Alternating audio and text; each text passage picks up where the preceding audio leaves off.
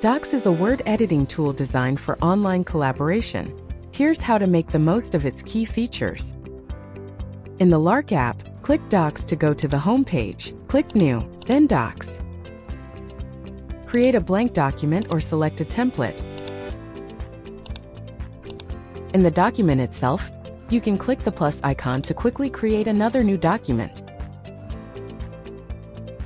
You can edit the document directly in Lark or open it in a browser.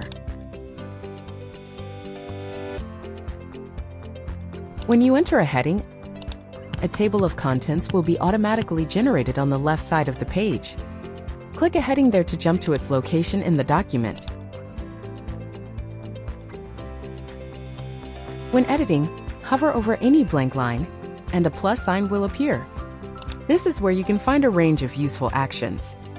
You can insert images, videos, boards, and more to enrich the document. Most file formats can be previewed directly in the document.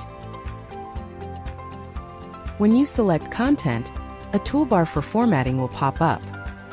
You can change the content into a numbered list or bulleted list, change its font style, add a link, and more. There are many handy features in the More menu in the upper right corner as well.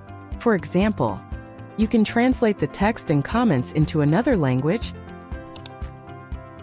view document details, and access the edit history. To share with your team, click Share at the top and add them as collaborators to give them access. Alternatively, you can select Lark Chat to send the document link to the chat. Enter at in a document to tag your team member, and they will receive a notification in Lark.